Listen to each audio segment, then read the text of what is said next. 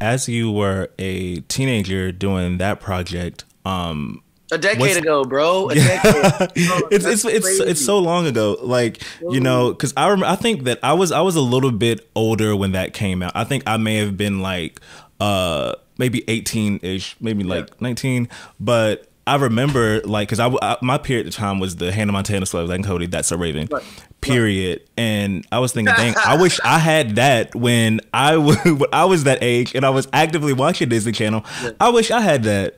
Yeah. So it was really good to see that Yeah. happening. But as a teen actor, what's something that you've learned as an adult actor over time that you wish you would have known when you were acting as a child and a teenager? Oh man, I don't watch stuff when I was young. It's so funny. It's like I'm like, oh, you're trying, little buddy. You were doing what you could do. That's the worst thing. Even now, like even stuff from months ago, if I watch, I'm like, God, I feel like I can always do better, always fix something. And that's what I mean. It's like per case. Like every time I see something, I'm like, oh, just adjust that. And it's they're becoming minor now, but you know what I'm saying. It's like I just think there's always a way to be more real. And I think when I was young, that was my I think I tried really hard when I was a kid, and I feel like even a lot of auditions, that's why I didn't get, because I wanted it so bad, and I'd be so like nervous and like scared. So I'm like, but the minute that I stopped giving an F about the people watching me and we're like, you guys need me, that energy, you know what I'm saying? Yeah. It all changed. I started booking things, and it doesn't have to be an FU to the people behind the camera, but it's more of like, we're equals. You're not the gatekeeper to my destiny. Like, you don't hold the keys to my life. Like, God, you're not a God. And I'm a person, you're a person. We're both here to do a project. If you need me, you need me. If not, cool. There's other jobs. And, and so that energy, I had to grow into that energy, because I used to be very much like, please, Mm-hmm. And I know a lot of people like that who are grown, we're still like that, and I'm like, yo, you just can't. No one else runs the show but you. Yeah. And if you do that, it'll really affects performance. It affects performance. It does. So yeah, I think I just I don't want to change my life, but if there's something that I'm saying I could have given some advice, it was like, yo, just, you're good. It's fine. It's okay. Because I mean, and I'm like that to this day. I want to do a good job. I want to be great. I want to execute. I want things to look right. I want to, but also the best things are the most natural things, the most real things. Speaking in a similar vein, what advice would you give to, aspiring creatives dealing with seeking validation, whether that's from, fans or whether that's from the Hollywood institution? The Golden Globes just happened recently, and there were there were a few historic wins from Black creatives, but overall we were mostly shut out.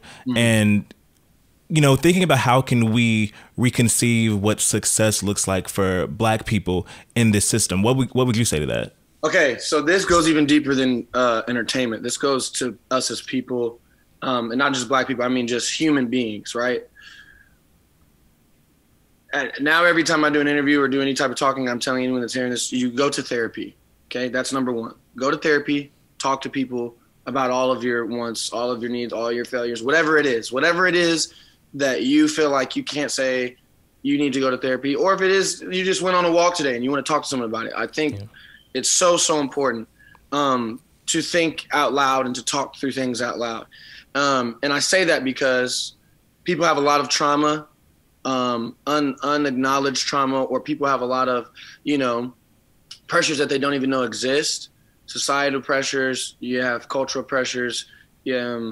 There's so many different ones. And so I'm saying that to say that we search for validation from partners, from love, search for validation, and we'll be friends with maybe people we don't even like, but just so we can have somebody around, or, all of these patterns. And then that'll translate into your creative, and you'll stop creating to be accepted, because you have everything you have for yourself. You have self-love. That's something that I've been working on heavily this year, that I think is super duper important.